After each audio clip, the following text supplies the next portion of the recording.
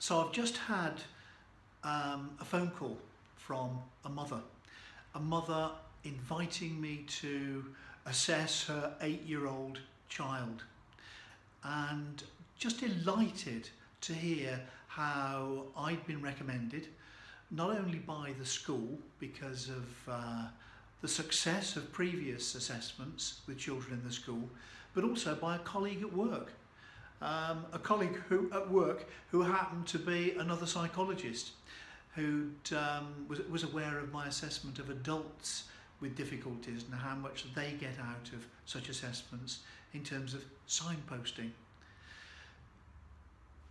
As I stand here and tell you that, I can also hear the laughter of the 7-year-old last week at the end of the session as she listened and engaged with me and her mum over the findings and the relief that came about because those findings showed quite clearly what a bright little girl she is, despite her considerable troubles with literacy development.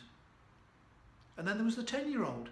The 10-year-old, the relief in that 10-year-old's face when we were able to talk about the strength the assessment had displayed, the clear and obvious ability the child had got, and the 1 or 2 barriers to learning that had been made apparent by the assessment that would enable us to signpost a way forward.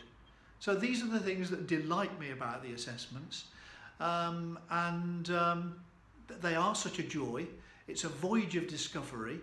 The children themselves seem to find them hugely pleasurable, and the debriefing at the end with child and parents seems to offer so much.